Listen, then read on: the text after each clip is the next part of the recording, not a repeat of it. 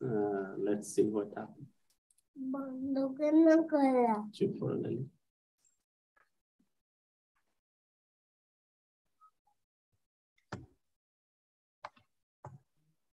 So we are live now?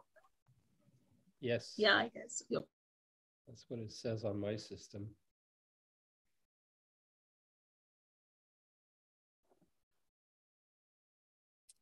Yes, we are live. Now I have to check that we are live in a right link or not.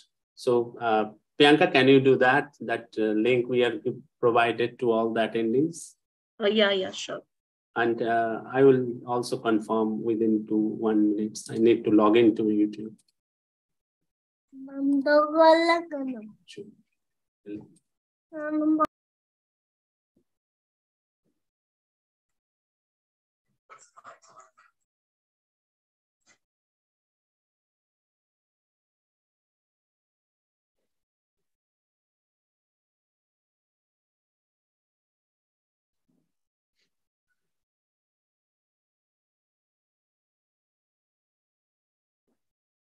So let's begin, Soma. I lost her from the Zoom link. You are, I can hear you, Professor Soma, I guess, yes. Okay. Yes, Soma will be there, but sometime I think Soma will continue with in this system. So okay.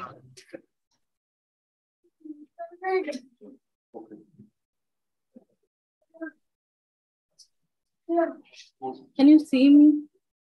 No, we can't see you. Okay, the video is. Okay. Okay.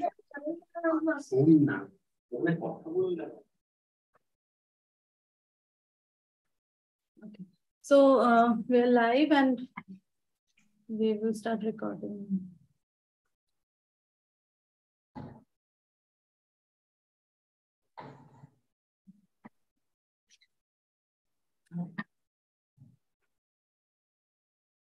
Okay, so I welcome all of our viewers, Bioingene viewers, on this platform. It is built for plant science research and promotion. And from here, scientists and researchers can present their research to the world, and future scientists can gain knowledge, perspective, and inspiration. We do this through our webinar series, interview sessions, and publications. Thank you for being a part of Bioingene. As more people are joining in, let me provide some housekeeping information related to today's webinar. Please note that after attending today's talk, you can apply for a certificate of participation. For this, you need to submit the feedback form that will be provided multiple times in the YouTube chat after the presentation. When you fill out the form, please use the same email address that you used during the registration, and remember to mention your full institute name and address. Mismatch in email IDs may result in non-identification of participants, and your certificate may not be issued. You can collect your participation certificates after 2 to 3 days from our Bioingene website. Please make sure that you have enabled YouTube chat in your device, and you can write your questions there, and we will collect them for our speakers during the question answer round. Okay, so Priyanka, I will now request you to please carry on and move forward this event. Thank you so much. Thank you, Soma. So before I invite Professor Belzile for his presentation, it's my great pleasure to give his formal introduction. Dr. François Belzile is a full professor of crop genomics in the Department of Plant Science at Université Laval, Quebec City, Canada. He has more than 35 years of research experience. He completed his PhD degree from UC Davis, California, USA, and postdoctoral training at the John Innes Center in the UK. After that, Professor Belzile launched his career as a researcher in molecular plant genetics at his alma mater at Université Laval. During the first 10 years of his career, his work focused primarily on DNA repair and recombination genes in the model plant Arabidopsis. Over the last 20 years, Professor Belzile Lab has been interested in using genomics to develop novel approaches in plant breeding, mainly in soybean and barley. He has served as the foundation for the SoyaGen project. Professor Belzile aims to act as a bridge and facilitator between the lab-based genomic science and their numerous applications in the development of new and improved crop varieties. Professor Belzile and his team are working closely with the industry partners to jointly develop and implement genomics-informed breeding program. He was honored with the ADRIC and NSCRC awards in the recognition for his research and its benefit for society. Based on Google Scholar, he has been cited more than 6,500 times and has an H-index 42. We are highly honored and happy to receive him as our guest speaker for today's webinar on translational genomics in soybean, how genomic information can be made relevant to breeders. With this brief introduction, I request Professor Belzile to kindly share his screen and begin his talk. Over to you, Professor Belzile. Thank you, Priyanka, for the, well, first for the invitation to speak before this group.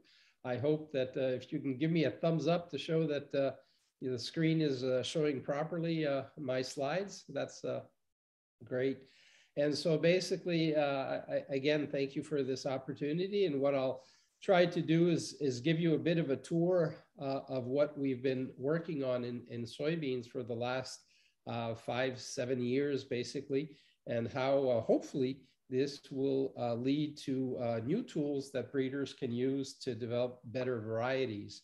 And so just to contextualize a bit, so the SoyaGen team, so SoyaGen is the name of a project that was funded by Genome Canada, which is the main agency that funds genomic work in various living organisms in Canada. And basically the team was composed of 10 researchers that I had the pleasure of co-leading with my colleague and friend, Richard Bélanger.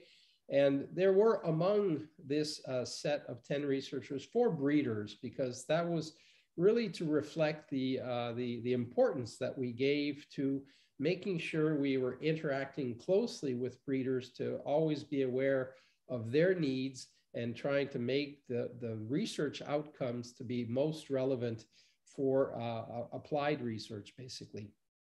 And so in this particular context, we were tasked with defining what were some of the key challenges that needed to be met by soybean research in Canada. And as you can, I'm sure, imagine, Canada is not exactly the most natural place to be growing soybeans, simply because it's such a northerly country. And so earliness in terms of maturity is always a key issue for Canadian growing conditions. Finding lines that are very, very early is possible, but having lines that combine an adequate yield to make this a profitable crop, now that's a combination that's harder to come by, and that was one of the main focus areas of this research. And as any crop that gains importance in an area, there are going to be challenges with regards to different pests and pathogens. And so we identified a set of 3 such enemies of the crop that were of significance. So you see them illustrated on the bottom. So Phytophthora sojei, the soybean cyst nematode, Heterodera glycinase, and Sclerotinia sclerotiorum as 3 main disease problems, if you will. And finally, more of a sociological issue, if you will, about grower adoption. So Western Canada is the main area where many of the crops, large-scale agriculture is conducted in the plant sphere. Wheat, canola, chickpea, lentils, these are all carried out on fairly large areas. And soybean is a fairly novel crop in these areas. And we had to understand what were some of the limitations in terms of grower adoption.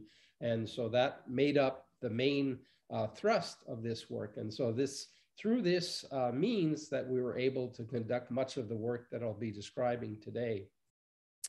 Now, just to sort of illustrate the context, or how we viewed how these different parts of the work were integrated, I borrowed from Mike Bevan from a few years ago a review paper that they published about how different sequencing technologies could best be used, and they symbolized it as a pyramid. And I modified their scheme to essentially illustrate how we viewed the different parts of the work that I'll be presenting today as being integrated. And so the foundation of a lot of the work that we do is really to do an extensive characterization of the genetic diversity that's present in relevant germplasm. And once we have this as a basis, then we can move on to try to define haplotypes, and sometimes these correspond to alleles for genes. And this is really very significant information for breeders. And building on this again, we can use these resources to perform gene or QTL discovery, either through GWAS or traditional biparental QTL mapping. And again, hopefully this will lead to useful markers that can be used in breeding. And in this sense, we have really two types of applications, either marker-assisted selection that I'm sure you're aware of, but I'll be speaking today more about genomic prediction approaches, which use a broader set of markers for more, less focused goals, if you will. And so with that in mind, I'll start by describing some of the work that was done in terms of trying to characterize the genetic diversity in soybean, certainly at least for Canadian accessions. And so to put this into context, we have to remember that there are different types of genetic variation that are encountered when we compare the genomes of different varieties or accessions of any crop species or plant or whatever. And obviously what we hear most about are the single nucleotide polymorphisms or SNPs that are illustrated on the left, where basically a single difference, a single nucleotide is the difference between one and the other line at that particular position in the genome. And what is, however, less well studied is structural variation, illustrated on the right, where these are larger scale differences that distinguish one accession and another. And so just to take a quick example, so if your reference genome is essentially carrying a region that is absent from a sample that you're studying, then we'll say that that sample carries a deletion relative to the reference sequence. And so these are again, larger scale variants that can be of significance in explaining phenotypic variation. And another area that I want to just briefly go over is when we talk about sequencing a genome, because people often talk about sequencing a genome, and it actually means two different things. So in one of its uses, I think a more complete reference would be to, or referral would be to say that we perform reference genome assembly. And so in this particular sense, sequencing a genome means extremely deep sequencing, where every single position in the genome can be sequenced hundreds of times, using oftentimes many different sequencing technologies and other tools, basically to be able to take mounds of information and to perform very complex analysis, to be able to stitch all these pieces together into basically what will be the set of chromosomes, and 20 chromosomes in soybean.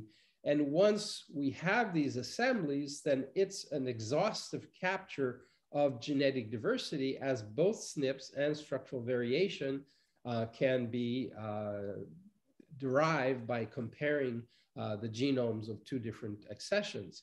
The other meaning when we talk about sequencing a genome is really resequencing, which is a much more shallow approach, where we aim to only sequence a few times each of the nucleotide positions in the genome. And its main focus is really only or mainly to capture SNPs. So it's a much cheaper endeavor, but it can be carried out on a much broader scale in terms of the number of accessions that are characterized.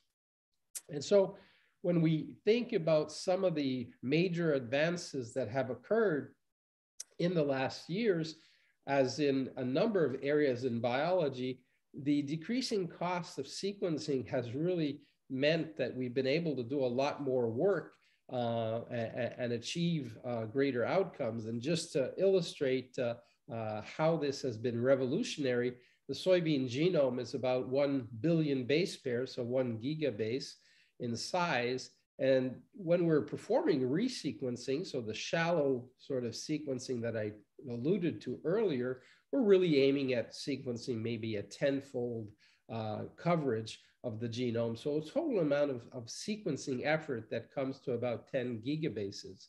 And in today's world, this now costs fairly trivial amounts of money, certainly less than $100 than to resequence a soybean line at that level. And this is, you know, when I look back 30 years ago, that would have been just blown our minds to think that you could sequence a complete genome for such a trivial amount. And when we were first people were first working on assembling the human genome, when they tallied the cost, various estimates have been provided, but certainly above $3 billion to sequence and assemble a complete human genome. So it just shows that there's been a tremendous improvement in terms of the technological tools that are at hand to do this type of work.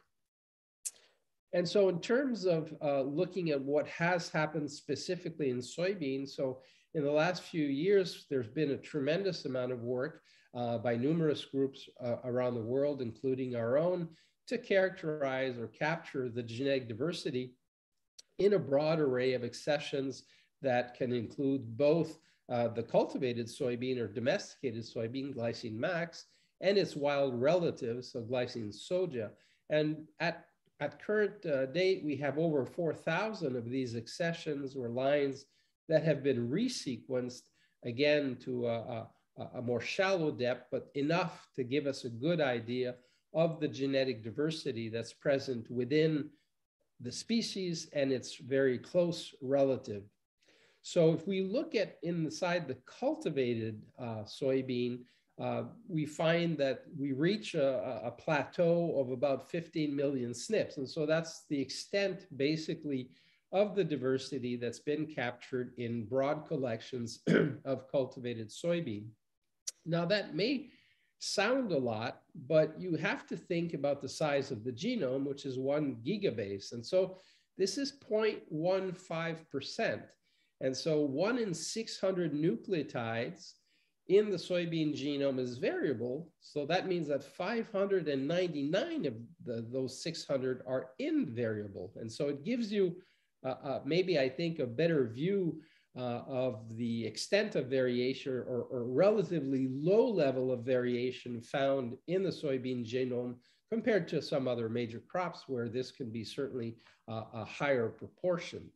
If we look at the broader situation in the glycine max, glycine soja context, so including now this wild relative of soybean, looking at many accessions of this wild relative, there's certainly 30 to 35 million SNPs that have been characterized. And so obviously, as one would expect, when you extend the range of your analysis of genetic diversity, you end up finding more diversity, in this case, in the soybean complex.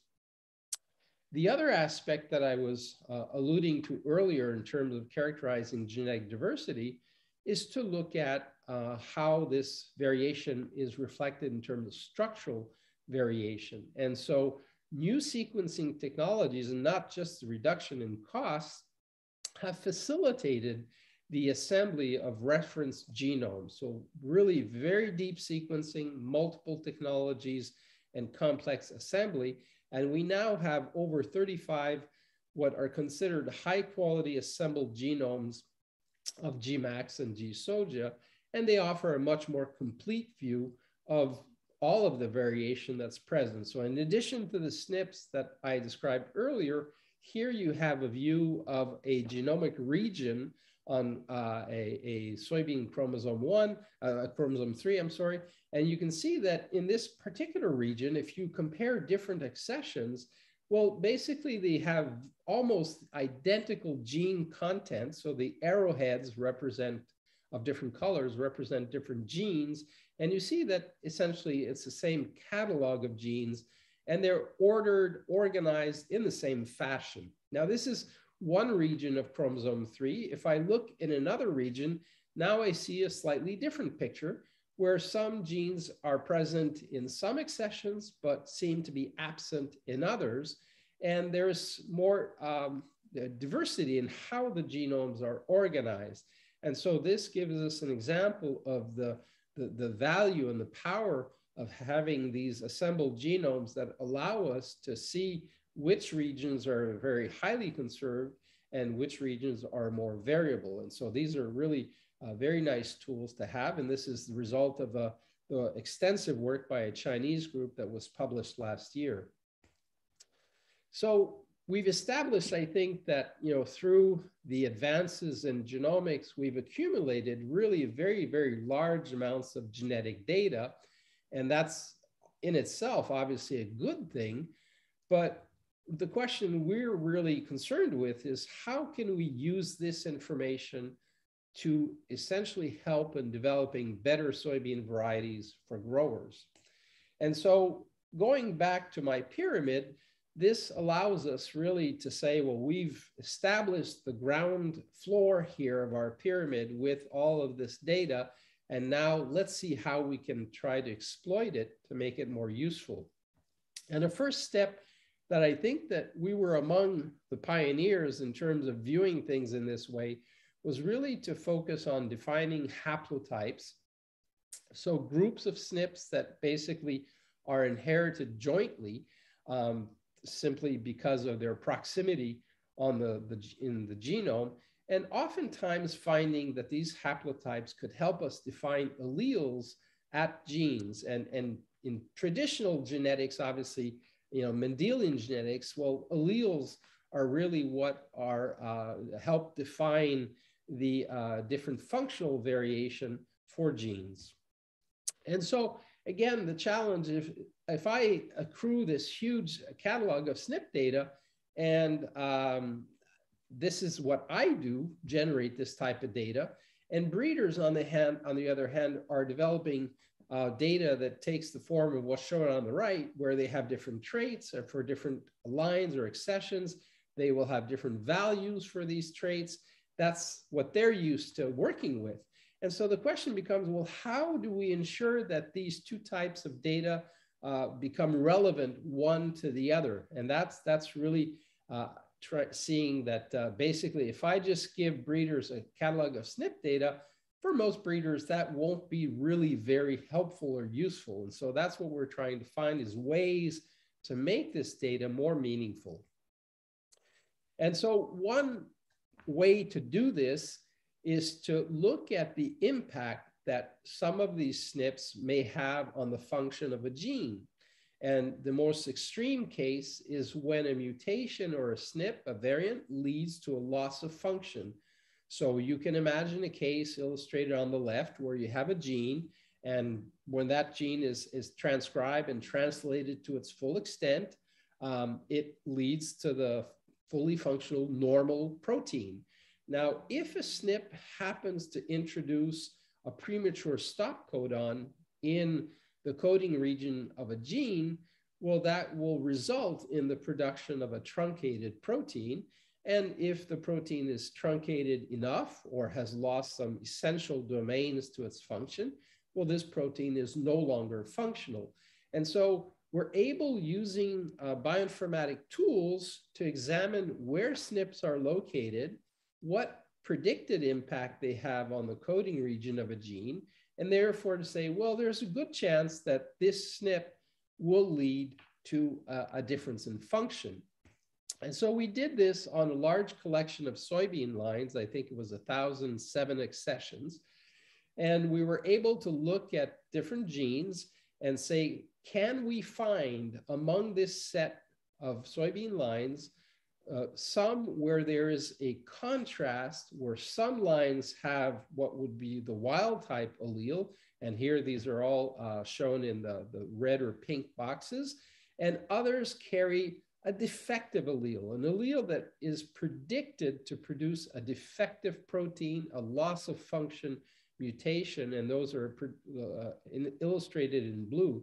So in these cases, we were able we had phenotypic data for these lines and could ask the question, is there a significant difference in phenotype between lines that carry the wild type allele of this gene and lines that carry a mutant version or carrying a SNP that is predicted to alter function? And you see the names of the genes on the bottom. So on the left, FAD3 is a gene involved in fatty acid synthesis.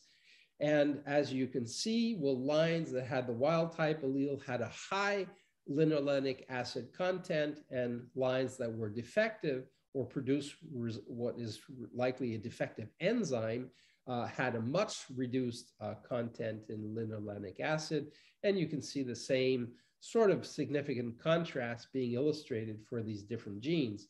And so if a breeder is looking for a line that is, let's say, producing less linolenic acid, has early or smaller, greater grain weight or earlier maturity, then they can look for these mutations that basically have strong phenotypic impact on genes that are of interest to them. So this is one way where you have very, very significant changes happening, but more often than not, SNPs will have more subtle effects on the function of a gene. And so again, we're back to our initial challenge, is how do we convert or translate large amounts of SNP data into information that's more directly relevant to breeders? And we developed a tool that we call Haplotype Miner, which basically attempts to look at the vicinity of a gene and to identify SNPs that are helpful in defining different haplotypes and hopefully help us define alleles at that gene. And so we started this work many years ago working on maturity genes, because those are of significant interest to breeders in Canada. And without focusing too specifically on any of the written information, just look for the general pattern. So what you see here is the E1 gene is the yellow bar. And so we're looking at SNPs that are surrounding this gene that's important for maturity. So each of the rows defines a SNP that is in the vicinity of this gene. And what you can see if you simply look at the pattern of colors is there are different patterns that emerge. For example, on the extreme left, you see that all 6 SNPs that flank the E1 gene have a blue color to them. It doesn't mean anything specific, it's just to distinguish alleles. And you see that this is the only accession that has this unique combination of alleles or haplotype. We called it haplotype A. And we found that this particular haplotype corresponded to the wild type late conferring allele of the gene E1. And then if you look at the next, you see that there's a group of different, a new haplotype that's defined. It corresponds to another allele, and so on and so forth. So the gist here is that we identified 6 different haplotypes among this set of accessions, and each of these haplotypes corresponded to a single allele. And so each haplotype could clearly indicate which of the alleles was present in this collection. And so then that allows us to study or to understand how maturity in a given line is conditioned by the fact of having one or the other allele at this particular gene. And so we're able to do this using the same approach on all 4 of the known genes that are key controllers of maturity in soybeans, since other genes have been identified, but at the time, these were the only 4 genes known to or cloned that had impact on maturity. And so basically you can see the counts here where for each allele of each gene, we identify which accessions had one or the other allele. And so basically for a given accession or line of soybean, we can know its exact composition in terms of what alleles it carries for these 4 different maturity genes. And this is the type of information that was not available to breeders prior to this sort of technology, which is akin to basically maybe performing an X-ray and saying, well, what's inside the genetic makeup of this line, and how can it potentially impact the phenotype that we see in the field? And now that we're able to decipher what was the maturity package that is found inside each line, we can assess how this would translate in the field. And so we performed this experiment where we defined different maturity packages, so combinations of alleles at these 4 different maturity genes.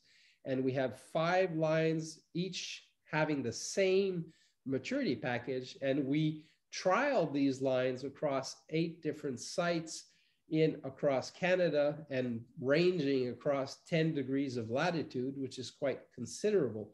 And so to assess which maturity package was best adapted to each area where soybeans were being grown or considered for cropping.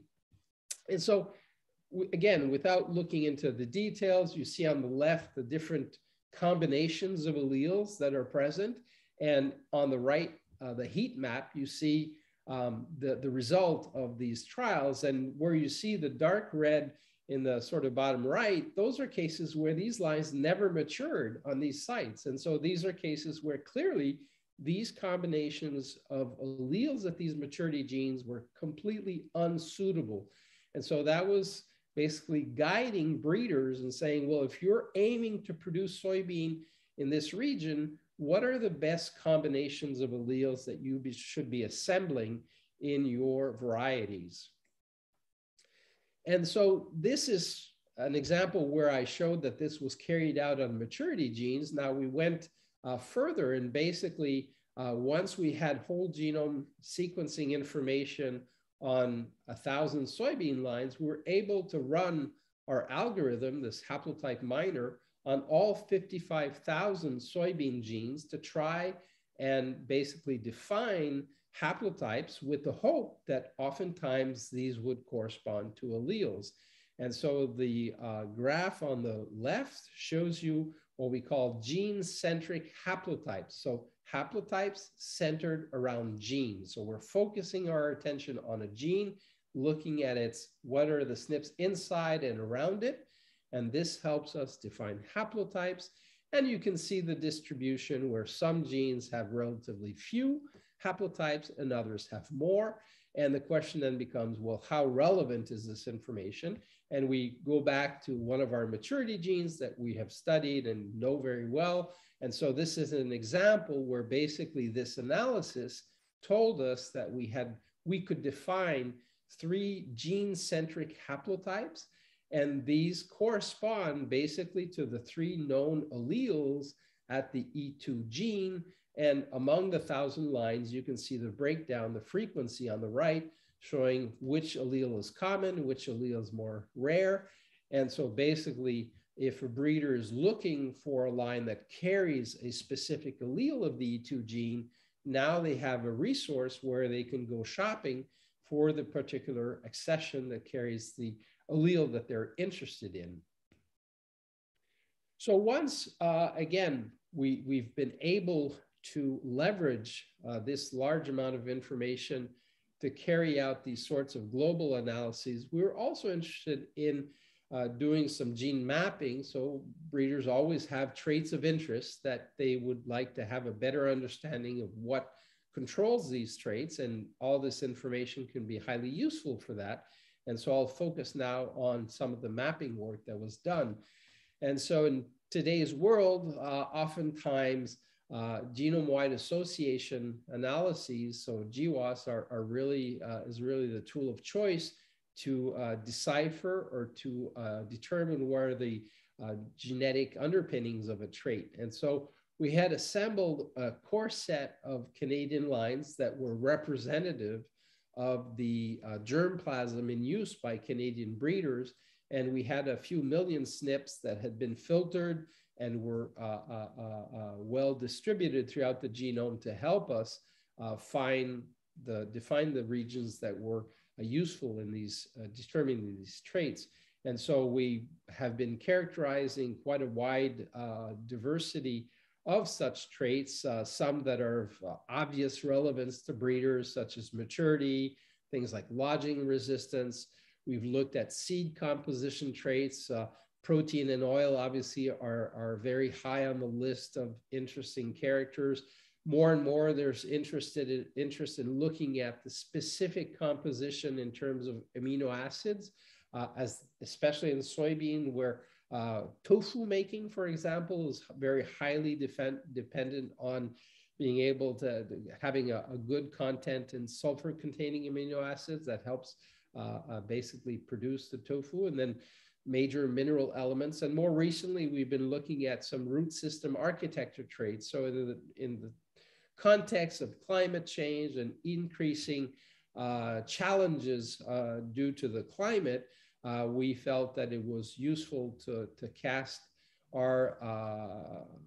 examine some underground traits such as root length and root number. And you see on the right the two images of two contrasting soybean varieties. And I think you can see very well that different soybean varieties have different strategies in terms of how they develop their root systems. And these are things that we're interested in looking at. And just to give a few examples of how our ability to identify regions of interest has progressed over the years, I'll go back almost 10 years ago and share on the left the result of a genome-wide association study we'd carried out for, in this case, oil content in soybean seed. At the time, we were working with a much smaller catalog of SNPs. You can see 17,000 SNPs used in this analysis, but nonetheless, this had allowed us to define regions of the genome that were basically associated with oil content. Now, with the greater amount of sequencing information, the amount of SNPs that we had for this collection increased significantly. And you can see now, looking at one specific region, that this has increased our resolution quite dramatically. So on the image on the right, the red dots represent the original markers that we had from the study illustrated on the left.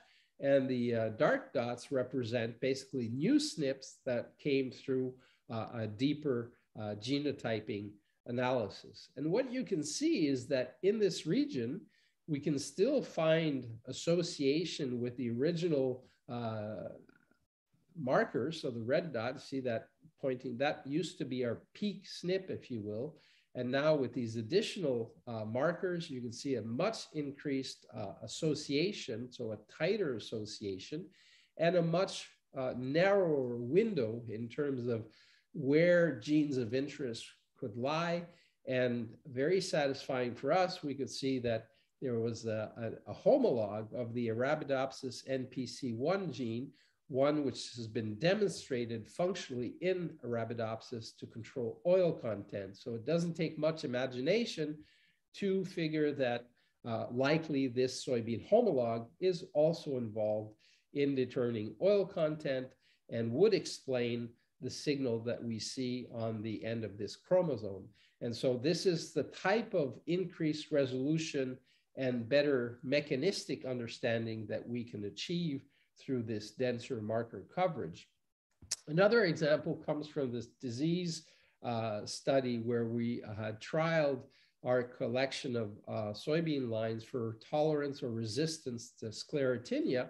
And we had found basically a signal on chromosome 15, but by redoing the analysis, which a much better coverage of the genome, we found a stronger association on chromosome 1 in which the markers that were significantly associated with the trait belong to a single haplotype block, and within which there was a single candidate gene. Unfortunately, there's not much that's known about this gene.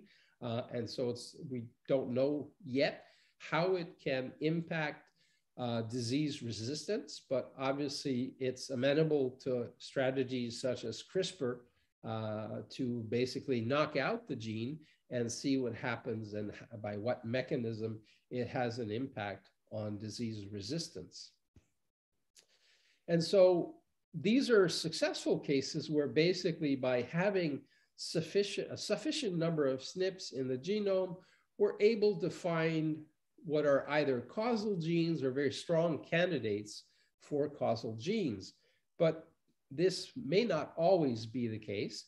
So many of the allelic variants that are used in a breeding program are not necessarily inside genes or not in coding regions.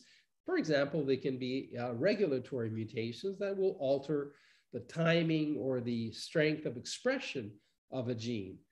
Now, if a SNP that we capture through whole genome sequencing is the causal variant, meaning it is the one that leads to this altered regulation of the gene, well, it's still a highly interesting variant because it's the one that will remain perfectly associated with the phenotype because it's the cause of that phenotype. But it may not be as easy to identify, well, what gene is being altered in this situation. It may not be a gene that's just nearby, it may be elsewhere, and therefore to gain a better understanding of the mechanism involved. Another situation that can occur is that actually it's not the cause of the genetic cause of variation is not a SNP. For example, it could be due to structural variation. And so if we have a SNP that is tightly associated with the causal variant, so the causal SV, then that SNP is still very useful. But what if we don't have a SNP that is in perfect association? And these are situations that do occur. And so that led us to want to look more closely at structural variation as a contributor to phenotypic variation. And so one of the challenges with using structural variants is that they can be quite difficult to characterize. So you remember when we're doing a lot of this sequencing, most of the sequencing effort is used, is obtained through short reads. And so typically because of their small size, they have a hard time helping us uncover larger structural variants. And all these analyses oftentimes rely on fairly complex bioinformatic inferences. And it's possible that oftentimes our lists of structural variants that are discovered using these tools are likely incomplete and imprecise. And without going into, again, too much detail, showing again some of the differences or types of structural variants that we're seeking to characterize using these bioinformatic tools. And there are different approaches that can be used to do this. And without, again, delving into the details here, if we just look at the first one, that is an approach called read depth, just looking for read coverage. And so if you have a reference genome that's illustrated on the top, and let's say that a region, the orange region, is absent from the sample, well, there will be no reads corresponding to that region that will be found inside the sample that you're sequencing. And you will infer from that that this particular sample bears a deletion of this particular region. So this region is absent from this sample. Now, conversely, if you look at the blue region, it's present as a single copy in the reference. But if you have an exceptionally deep coverage of this region in the sample, that would lead you to surmise that basically this region is present in more than one copy in the sample relative to the reference. And we would, in that case, possibly talk about a duplication. So it's just to show how we can extract meaning from short reads and interpret that as being the sign, the possible sign of structural variants such as deletions, duplications, and they're much more complex situations that are illustrated in the other technologies or approaches to calling structural variants. So we did this type of analysis a few years ago on what we had, this Canadian lines that we had resequenced using Illumina reads. And this gives you a summary table of what types of structural variants were found, what was the range of sizes of these structural variants, the median size, and a relative precision in terms of defining the actual beginning and end of the structural variant. So there's about 90,000 variants that were found. And what you can see is the very predominant categories are deletions and insertions. And so although these range quite widely in terms of size, from just as few as 10 base pairs to many megabases, you can see that the median size is actually quite small, with about 100, 150 base pairs being the median size of these alterations to the genome. So these represent the vast majority of structural variants that were found by, again, examining short reads. One thing that may strike you is that there are about 4 times more deletions than insertions. And this is something that's unexpected, because what we call a deletion or insertion is strictly a convention. It depends on what is being considered the reference. And you would expect, basically in principle, that there would be as many deletions as there are insertions, as there's an equal chance of a sequence being present or absent in one or the other line. And so this was telling us directly that, well, the tools we were using and the type of reads that were available to us were not doing a very good job of fully capturing structural variants, because we would have expected these numbers to be equal, essentially. And so we surmised that we were under discovering, or not fully discovering, all of the insertions that were present, simply for, again, technical reasons. So then you can ask, well, you know, this is a fairly limited number of variants. If you look at this same set of lines of about 100 accessions, we could call about 5 million SNPs and small indels insertion deletions in this set. So that's a very large number compared to less than 100,000 variants of structural variants. And so one might think, well, you know, SNPs are the big players and structural variants are less important. But if you look at the genes that are predicted to have lost their function due to this type of one or the other type of mutation, you see, in fact, that structural variants, because each one is much bigger, they have a much larger functional impact individually, if you will. So in the soybean, over 10,000 genes were predicted to be impacted by a structural variant, whereas these millions of SNPs were having a more limited impact on gene function. And so that really, again, stresses the importance of looking at structural variants. Sorry, I have to, okay, we'll go back. So my conclusion is that although they are far less abundant than SNPs, structural variants are still a very, very significant contributor to functional variation in soybean. And so we wanted to develop an approach that would allow us to more accurately genotype, characterize structural variants in soybean. So as I mentioned earlier, it's inherently a difficult task using only short read sequences. And so we really broke it down into 2 different aspects. One being the discovery of structural variants, so finding regions of the genome that are present, absent, altered in one accession versus another, looking where the structural variant starts, where it ends, the length, what's in the sequence that's changing between one and the other. So that's what we call discovery of structural variants. The other aspect is the actual genotyping of structural variants. So calling, does this line have this deletion, yes or no? So that's really the question we're asking there. And so what we did is we used long read sequencing, which is still relatively costly, to do a better job of discovering structural variants on a subset of lines that were of interest to us, and then use the more extensive short read data on the full set of lines to perform the genotyping to answer the question, is this structural variant present, absent from each line?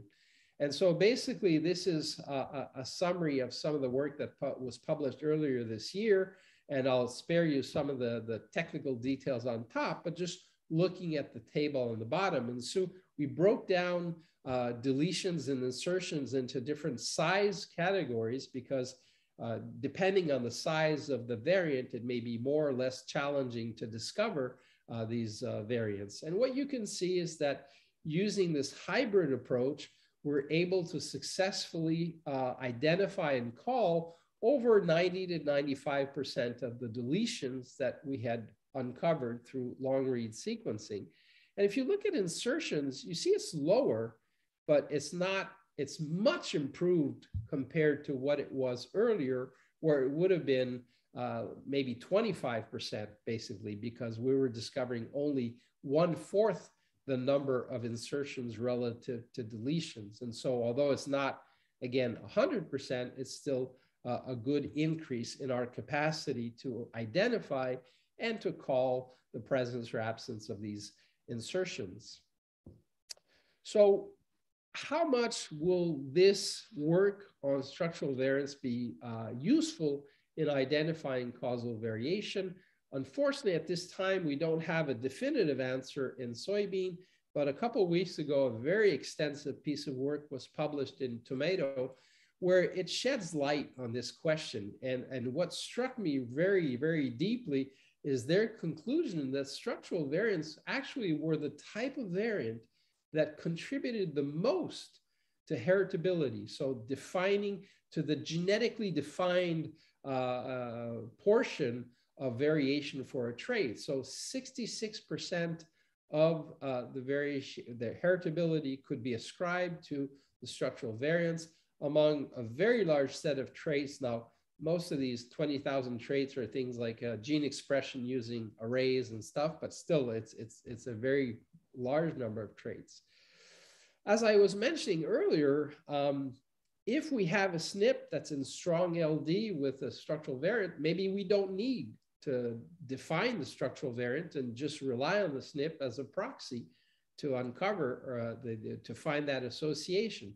So the good news was that over 60% of their structural variants were in relatively strong LD with at least one SNP. And so that provides some hope that SNPs are still quite useful in helping one to find associations with that.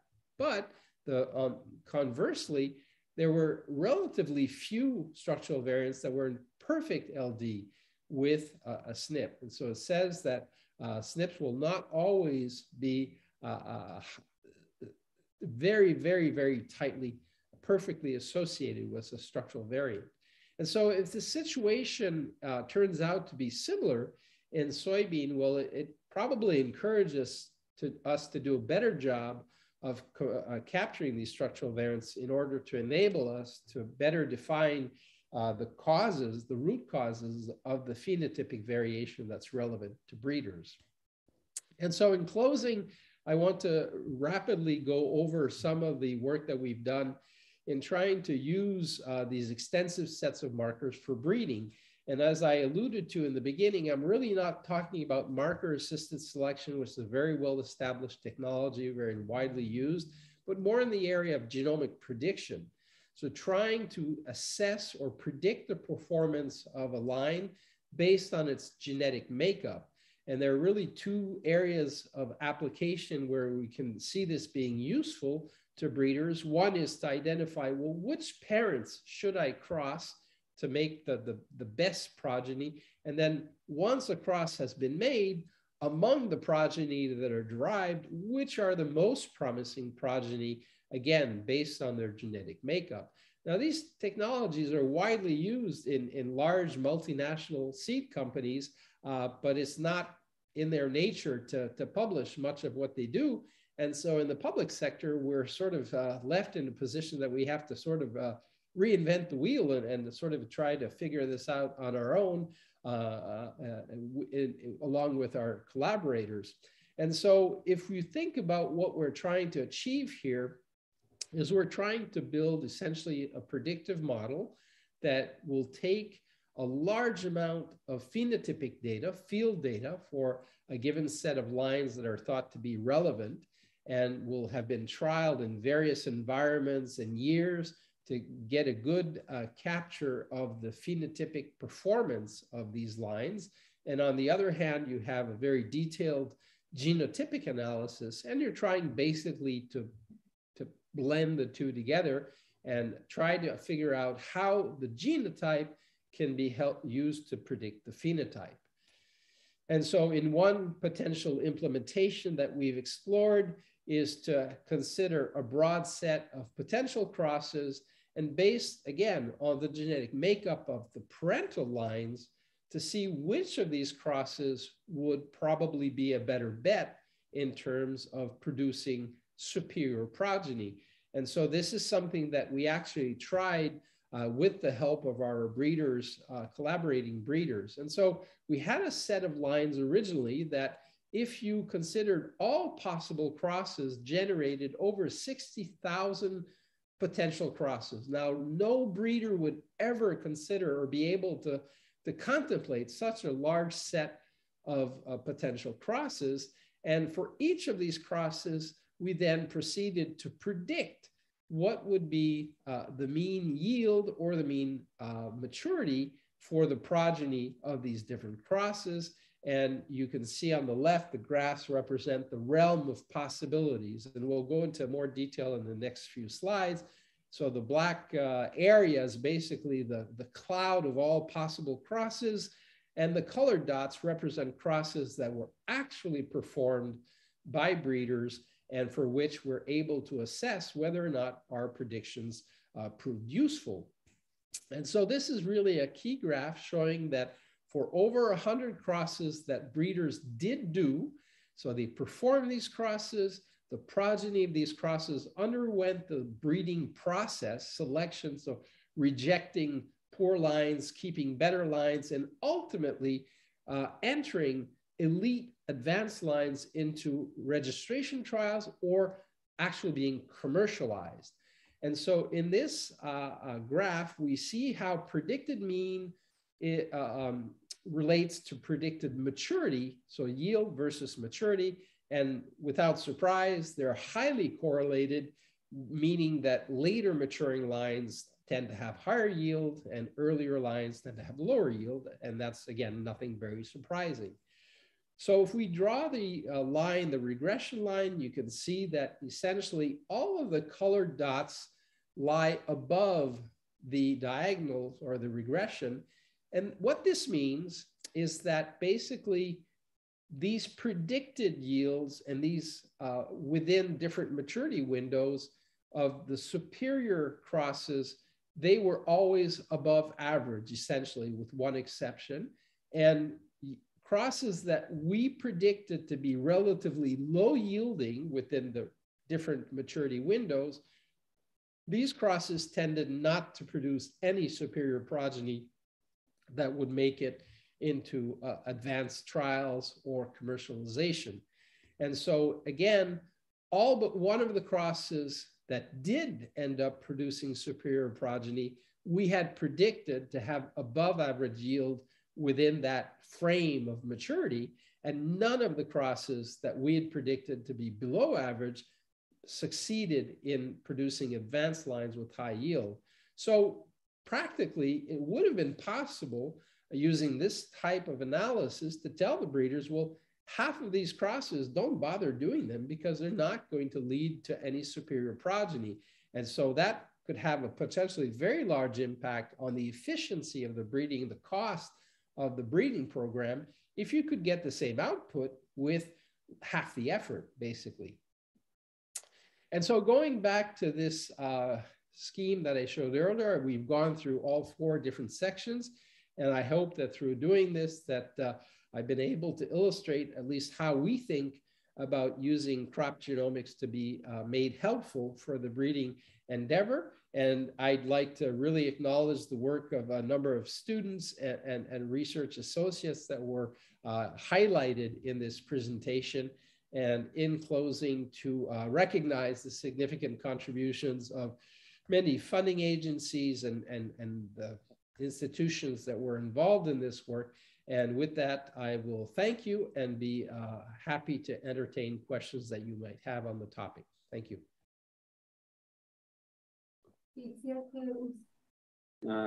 Thanks, sir, for such a great talk. Everybody loved it because you already mentioned the reason and your findings, mentioned why you did that and your findings. So maybe that is the reason that we don't have so many questions related to your talk.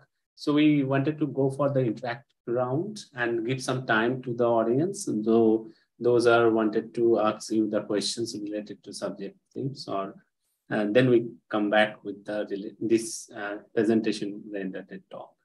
And the work is so tremendous. Means you whole Canada you search for where is the actual populations can grow, and in that way.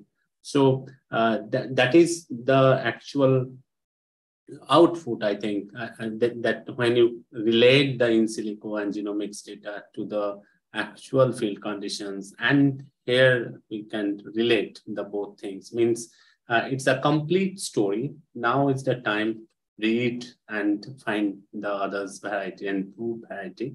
So I appreciate your whole work. It start so basic to so there is a lot of future perspectives you have created, and try to solve each and every puzzles as the possible. And it is reflected on our YouTube chat box. Everyone is happy with your presentation style. You mentioned why you did that and what is the result. So you are great teachers. I over the years, I've seen too many situations where genomics project, when they're put together, a claim that they will have a large impact on breeding, and genomicists sometimes will work in a silo beside breeders, and they don't communicate. And so in the end, the tools or there's a missing step. They have all this data and they sort of expect the breeders to take it up. I was trained as an agronomist, and throughout my training was very closely involved with breeders. And so I was, I guess, maybe more sensitive to the needs that they might have. And so I've tried to be a good bridge between those two communities, because too often they just remain separate, and all this data is of very little use if they are enabled to use it in some useful fashion. And so I think there's still a tremendous amount of work to do to continue to bridge that gap between all these mounds of information and how to best use it for the benefit of, well, obviously breeders, but eventually that means growers, and eventually that means everybody, because that feeds the world, basically. And sir, another thing I wanted to ask you, that you're in that national level project in like SoyaGen, you have run this project. What happened with that access, and when you find that it is valuable, is there any extra take care of this accession is made, or it's just the depository and it can be lost anytime? So is there any project or your intention to separate these accessions from a pool and make it more valuable, more accessible, and more distributed all over the world? Well, all of these accessions, that when we assembled the genetic materials that would be the focus of this study or these studies, we emphasized that those accessions needed to be public. Yes. There's a big divide between GM varieties and non-GM varieties. Oftentimes the genetic makeup of a good GM line and a good non-GM line is actually very similar, because you have to meet the same demands in terms of being adapted to early maturity and high yield and this disease resistance trait and all that. So we figured whatever we found in the non-GM arena, which was less subject to commercial, limitations in terms of using materials and getting authorizations and all this and that, we felt that would be useful. And so all the data that we generate, we deposit in public databases. In our case, it's Soybase, which is held by the USDA. And so it's got a long-standing record of, being able to freely distribute data. And all of the genetic materials that we're using are already widely used by breeders themselves. And so we're hopeful that this will maximize the impact and usefulness of the discoveries that are being made. But the storage part you not take care by your fund. The data part I understand, but the seeds, those accessions are you found that it's a very good. And there is any others protective or any others preserves or seed bank like steps from your project? Is there any? Yeah, we any don't planning? ourselves maintain any sort of seed bank because these varieties are already part of different soybean gene banks. And so, we don't need to sort of replicate that effort. And so basically, I think in terms of availability of research materials, be it the data themselves or the materials themselves, I think that both are readily available. Obviously, the materials that we work with on a regular basis, for example, our core set is something that we maintain throughout the years. And if anybody is interested in obtaining a line, these are things that we can provide. Okay. Thanks, sir. Now I request Priyanka. Priyanka, please go for the interactive round. And I also request all the participants, please put your questions in YouTube chat box. I will collect for the discussion sessions. Thanks, Priyanka. Okay, so I would like to acknowledge what Shruvo said, like your presentation was like more what you are doing, how you are doing, and how you are implementing. So that is the good bridge between basic to advanced, how it was implemented. So with this, we are going to start now another session called the interactive session. And here I would like to brief a bit. This session majorly focuses to encourage the master PhD student or early career researcher for their career research pursuits, especially from the developing countries. So the section is divided in two parts, kind of, where the first part is covering more about your background, why you came to the plant science research, and the second would be based on your opinion for the very burning agricultural questions like global warming, climate change, and follow up with your ethics in training for the next generation. So those kind of questions. So with this note, I would like to start the very first interesting question. Please share your journey as a researcher with our viewers. Right. So I guess when I was, maybe every educational system has its specifics in terms of when young people are expected to need to make decisions about their professional future. And for me, this would have been somewhere in the later high school years. I was involved at home in growing a garden, being interested in plants and growing plants and understanding how they work. And so when came the time to choose a field of study at university, then quite logically, I was attracted by the field of agronomy. Being a city person, it wasn't something that I was exposed to in terms of a direct interaction, not being from a farming community. But as I went through my undergraduate training, I was more and more interested on the plant side rather than the animal side. And I was fortunate enough during my undergraduate years in the summer to be hired as an assistant in what were essentially breeding programs. So I got involved fairly early on in working field plots, working sometimes in the lab, doing microscopy, looking at chromosomes and things like that. And so I developed an interest in genetics and applications of genetics in terms of breeding. And when came the time to envision graduate studies, this was in the mid-'80s. And I guess molecular genetics, so the study of DNA basically was really taking off. And it seemed that it would be a very interesting field to me. I was very attracted by this area, even though I had no practical experience of it. And it became obvious to me that I needed to go somewhere where there was a strong suite of research people working on this area. And so I ended up applying to go to the University of California in Davis, which is a fairly significant institution in the US for agricultural research. And there got initiated to basically a lot of molecular biology and using, studying, in this case, the transposable elements, so these mobile pieces of DNA and how they can impact the genome. And so that carried me through both the master's and PhD.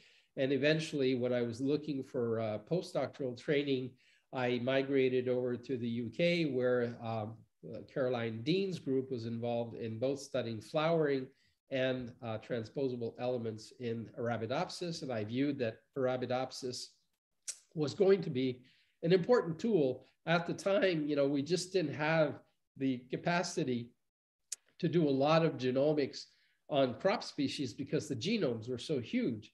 And the only crop, or the only plant, I should say, where we had some chance of carrying out some functional analysis was the model plant Arabidopsis. And so I got training in that. And when I took up my position 30 years ago at Laval University, then I started working again on this model species. And again, because of my interest in breeding, I felt that looking at DNA repair and DNA recombination were topics that were largely unexplored in plants. It was mostly the yeast community that was interested in this, but very little work in plants.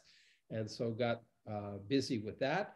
Being in a plant science department in an agronomy setting, I felt more and more the need to move towards more significant crop species as time went by and as tools became more available in terms of making meaningful discoveries and contributions in cultivated species. And that therefore explains why I migrated with time over into the crop genomics area with emphasis on soybean and barley because of their importance in the local economy and the industrial partners that we could find within grower groups, within private companies that had needs basically where the expertise that I had gained could be put to good use basically. And so that sort of explained how we moved into that specific area. So I hope that gives a good idea of my sort of professional evolution there over some 35 years. Are you on mute? I can't hear you right now. Yeah, indeed. Actually, by mid-'80s, like that time, like when DNA was like, I don't know. I mean, that time I could see from the literature, people are reading about the DNA discovery and in practical might be very new things like we are doing now, the genomic prediction and those kind of things. So yeah, that is like, great to move on. So this is another follow-up. What motivated you to build a career in plant science? So it's more or less, you already answered it. If you would like to little bit elaborate on it, otherwise it's okay. So I can move it another question. Yeah, I think I covered that point to some extent, without sort of going into too deep details that would probably not be of great interest to the majority of the audience here. So yeah, so I would like to go for like another question. According to you, which sector of plant science research will prosper in the near future? I'm really, when I look at the landscape right now, I think that we have to really invest a lot more of our brain power, if you will, in developing better technologies to actually do phenotyping. And so, you know, we've made these humongous strides in genomics, in our ability to characterize the genetic makeup of, you know, any living organism. And that's a great thing. And but, you know, we've achieved that. And I think it's become very affordable and suitable to many contexts. But when we think about phenotyping, you know, a lot of the work is still going out in the field, taking a ruler and measuring, oh, this plant is so many centimeters high. It's the same technology that was used probably 2,000 years ago. And so, you know, we haven't made as significant, I think, a leap in terms of our ability to harness and to collect significant and precise data from the field. And so I think right now that is starting to happen with all sorts of innovative technologies, either using drones or other types of deployed sensors of many types to gather this large amount of information. But then another challenge that will come is that we're going to be facing just, sorry, extremely large data sets. And so anything that has to do with artificial intelligence, machine learning, to link these amounts of information is going to be very, very crucial. Now, one of the points maybe I would like to make, and I think is a hopeful one, is that throughout much of my career, I have trained many, many graduate students from developing countries. And one of my greatest frustrations was that they would come to Canada, get training in molecular genetics, some area in crop genomics, and go back to their home country and be very limited in how they could exploit their newly acquired expertise and knowledge, because going back to, you know, DNA marker technologies where you had to, you know, use radioactivity or have access to all sorts of consumables like enzymes and this and that, the capacity to carry out that type of work autonomously was sometimes very limiting. And so people would end up not truly being able to fully exploit their knowledge and capacities. Today, what really I find very encouraging with the genomic revolution is that we hardly do anything of that sort in the lab. A lot of this is contracted out to basically sequencing platforms. And these platforms, all they need is that you provide them with either DNA or a library, things that are achievable, and the costs are, you know, less prohibitive than they used to be. So I think today, a well-trained person that can have access to the data, generate some amount of data, is much better equipped, I think, to apply their newly acquired knowledge in the context of their home country and make a difference in terms of helping to improve, you know, the situation for local growers and consumers, basically. So for me, there's really a ray of hope and light in the fact that these technologies make this type of work much, much more accessible from wherever you are in the world, as long as you have a computer and can run some analysis and connect to a server to do, you know, large-scale analysis. It's really what's in your head that's the most important and not so limiting as the consumables used to be. Yeah, it's very enriching. I mean, if you would like to summarize this, so in your opinion, the phenotyping should be focused more in terms of the technology, like we should make some efforts there, and plus the data science, if we can say, these are the two which is most important coming future. Yes. So yeah, I would like to move for another question that is more of my personal question. How should a scholar handle long period of experimental failures and unsuccessful events? Well, unfortunately, that's the reality of research. And so I always, I had a meeting recently with a head of the teaching labs in our department. And I was telling her that, you know, you spend mounds of time putting together these very detailed protocols that ensures that any student in the lab course will succeed in, you know, doing a PCR or whatever it is that they're tasked with doing. And I said, that's terrible for us in research, because the students then graduate into research labs and they're all disappointed and so challenged by the fact that it doesn't always work. And there's a lot of failure on a daily basis that we have to contend with. And I'll always remember a graduate student that was very talented. And after her master's thesis, she told me that she wasn't interested in moving on to the PhD. And I asked her, well, you know, what gives? And she says, I can't deal with all the failures. And she, you know, had a very nice project. Things had worked out, but she became aware that on a daily basis, we do face a lot of negative results, negative outcomes that require us to, you know, put our brains to work and say, well, what's the problem here? What's happening? Solve it, overcome it. And in the end, we tell the nice story in our thesis. Oh, this is, you know, this is what happens.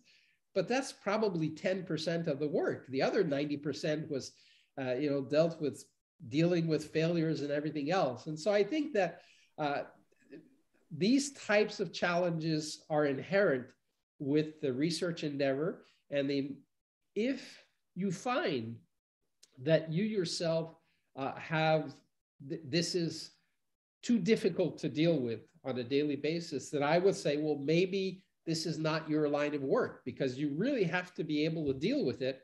Otherwise, you'll be very unhappy. Then the other portion is to say, well, okay, we will encounter problems. How do we solve them? And I think that one of the greatest challenges that I see when I interact with students is to properly train them in how to deal with these issues. And sometimes students are, especially in the genomic field, they get overly subservient to computers and algorithms. And so they have an unlimited faith and confidence in the output of any sort of computer tool. The computer must be right. Well, the computer is going to be right if the inputs are right. But if there's a problem there, the outputs are going to be bad. And you have to really maintain a very high level of critical thinking, have expectations. Are these expectations that are based on logic and understanding, are these met by the outcome of your whatever analysis you're conducting? You need to have some expectations that are reasonable, that you can examine on a small scale and say, well, is this turning out? And if it's not the case, if you're getting these unreasonable results, you need to really question the outcome of that analysis and go back and re-examine, well, what is it that was put in? Was this the right analysis? Was it the right data? Were there mistakes that were made in my code or something else? And so that's, it's a challenge. And obviously failure or negative results are an inherent part of the research endeavor. And there's something we have to deal with. And similarly at a professional level, I don't succeed in funding all of the grant proposals that I put forward. We have to live, same thing, you submit a manuscript, sometimes they're, turned down. And if you can't deal with that rejection in a way, then maybe this is not your line of work, because I think there are relatively few professions where we are so often evaluated by our peers in a number of ways. And so if you can't take criticism or can't take rejection, then it's going to be a painful experience. And so again, you have to have the right mindset to be happy and successful in the research world. Mm-hmm. Wow. That is going to help many of us for sure. So the next question, what are your thoughts on climate change and the global warming effect on agriculture? So yeah, well, I'm not a climate scientist, and so all I can do is, like many people, basically listen to what the experts are telling us. I myself can see the impacts in terms of weather patterns over my lifetime. So I'm much older probably than most of you. And I can see that we've had in my area major shifts in terms of weather patterns in May, June compared to August, September, October. And so this is obviously a new reality. You know, it's not a one-time thing. It's really a long-term trend that we're seeing. And so it really invites us working in the breeding side of things to consider these changes. And I think that you know, breeders have no choice but to adapt, in the sense that the results of the performance of their lines in relevant environments is what is the foundation for a line being recommended for commercialization. And so if they're not adapting their material, and so in Canada, for example, now people are very concerned about drought resistance. It's something that, you know, I would have never thought 30 years ago, because drought wasn't, you know, the main problem in Canada, or heat tolerance or things like that. You know, we're more into cold tolerance. So these are new realities. They're inescapable. We don't have much control over how they impact us. And I like to say, when people, there's this naive inclination to think, well, in soybeans, for example, we say, oh, if it gets warmer in Canada, why don't we just take varieties that were developed for the Midwest in the US? And as it gets warmer in Canada, we'll use those. The problem with that thinking is that soybeans are sensitive to day length, and day length is not changing. The sun is still, you know, where it is, and the earth is still revolving the same way. And so you just do not have the same day length in the Midwest, whereas up, you know, in some regions of Canada. And so having a line that's adapted to those warmer climates and just simply transporting it into a more northern environment, it doesn't make sense, because the day length will not, will affect differently that plant. And so adaptation is a key challenge. But obviously, you know, in the context of adaptation and mitigation of climate change, again, to me, phenotyping, big data are going to be drivers of our efforts to try to, again, breed crops that are better suited to be adapted to these new conditions. Mm-hmm. And the same is the next follow-up with the same questions. What is your opinion on food security and the efforts being made to attain it? Yeah, you know, food security is just a hugely complex.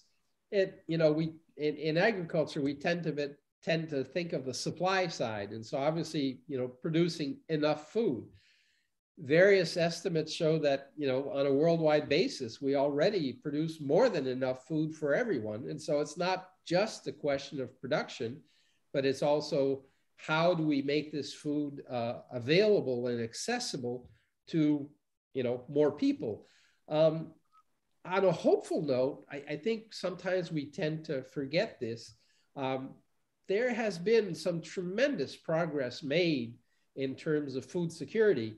When I was a child in school, you know, we used to think about, we were told that, oh, we have to think about the poor people in some areas of the world that live off a bowl of rice every day, and that's their only food. And headlines were filled with, there's a famine here, there's a famine there.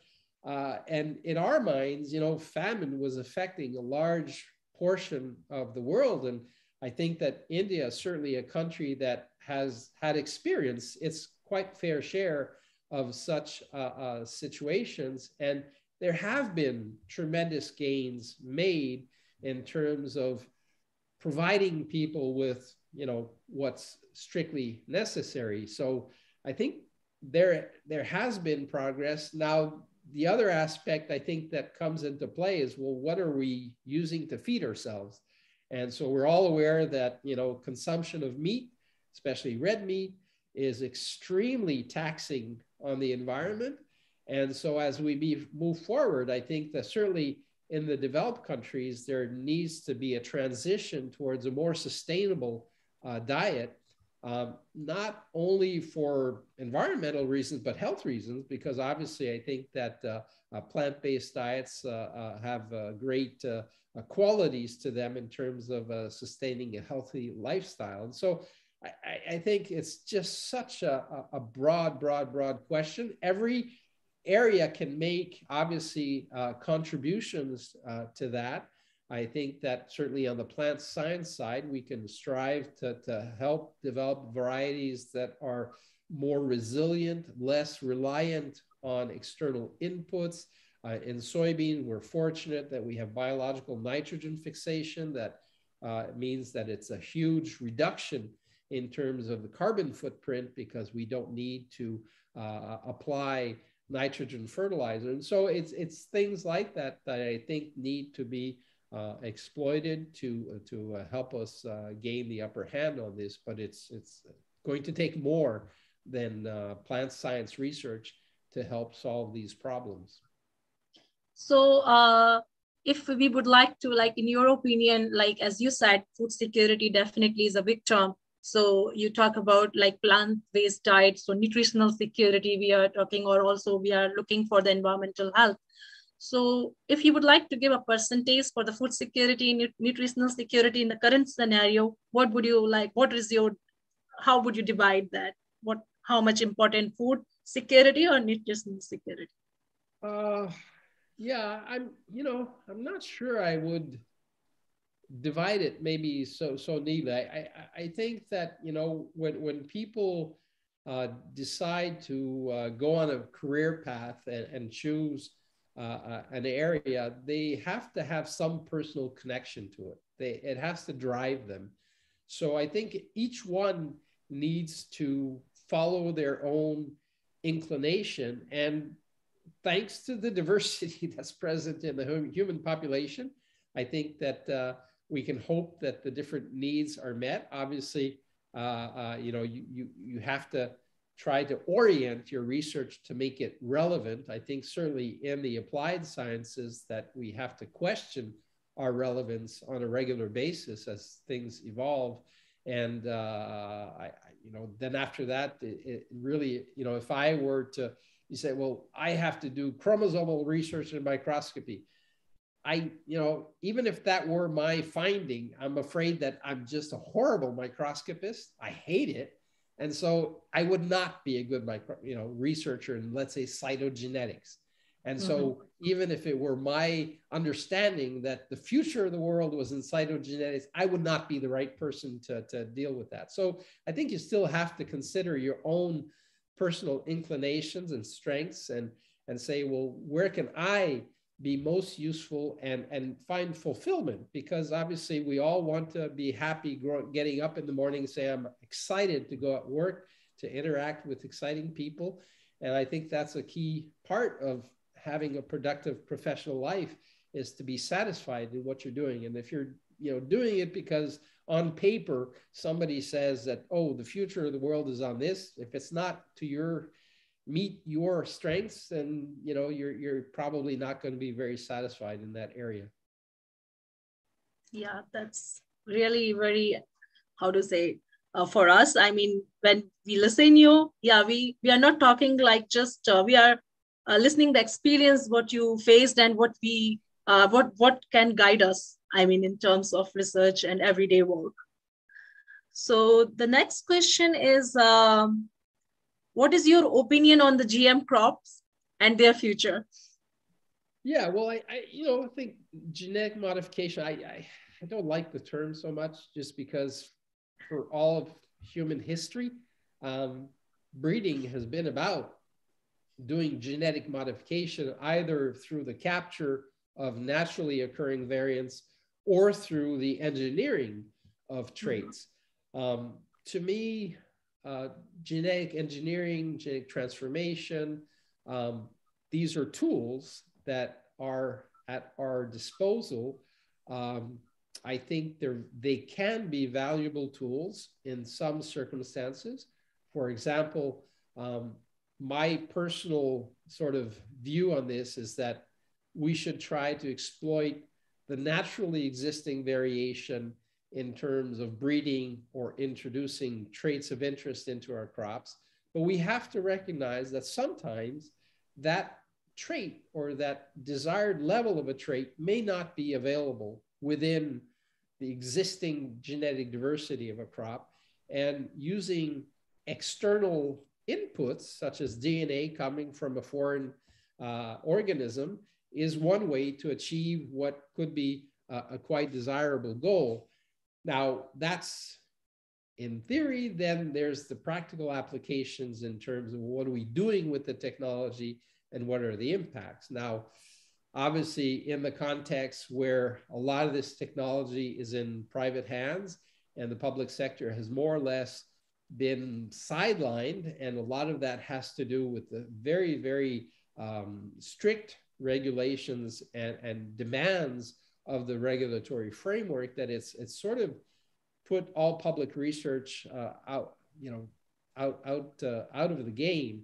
And I think that's quite unfortunate. I think there would be a greater diversity and maybe more research in the public interest if a broader set of researchers were involved. I'm hopeful that maybe with the gene editing technologies that we're seeing today, that there will be a broader place for the public sector to continue to contribute to this area. But I would think it would be a mistake to view genetic transformation as some sort of inherent evil.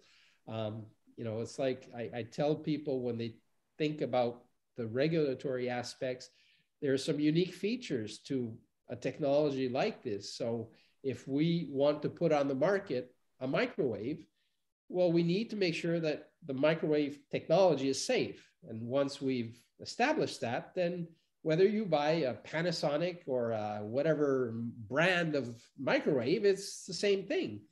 Genetic modification is not like that.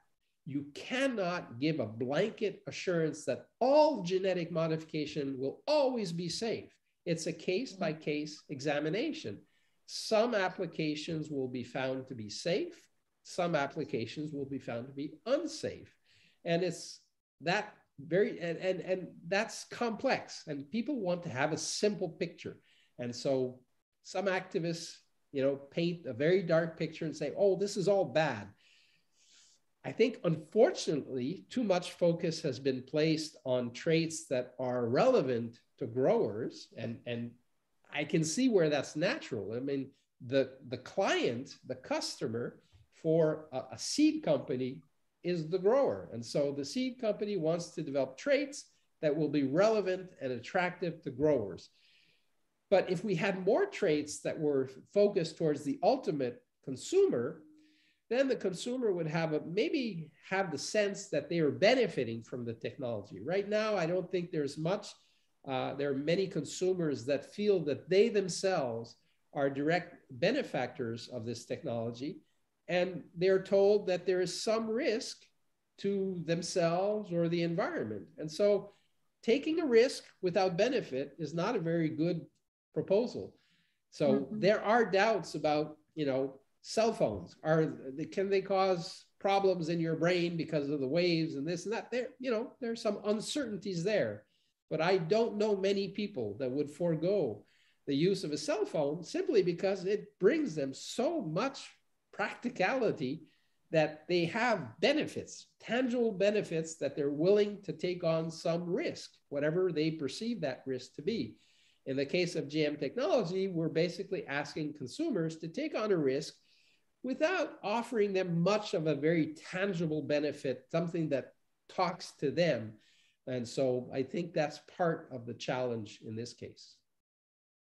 Yeah, very well explanatory, then people, especially the students, can understand why GM crop is getting so much discouraged by so many people, and why it is so activist participated, and why it is especially in some countries not accepted. Right. So that leads to the second part of the question. So your ethics in training the next generation. So could you please give us some suggestions on how to maintain professional collaborations? Yeah, well, I think at the heart of all of it in terms of collaboration is it needs to come from the base.